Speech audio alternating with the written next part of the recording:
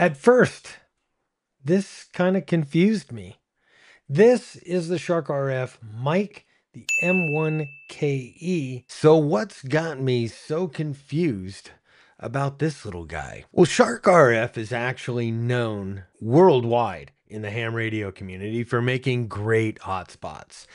The original SharkRF Open Spot, all the way to the Open Spot 4 Pro.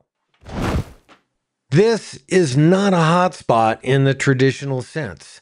This is a internet communication device for ham radio, and that's what originally got me so confused about it. Huge fan of the Open Spot for years and years. Now, the Open Spot 4 does some amazing thing. I could take my Open Spot and my D-Star radio, and I could play on D-Star. Likewise, if I'm on the road or I'm somewhere and I happen to have the Anytone. Now, any one of these radios allows me to do a whole bunch of stuff. All of them have some little magical thing that they do. But this thing, my friends, this little guy enables me to do all of them very easily without the need to carry another radio with me or any kind of other device other than the phone that I'm going to have with me anyway.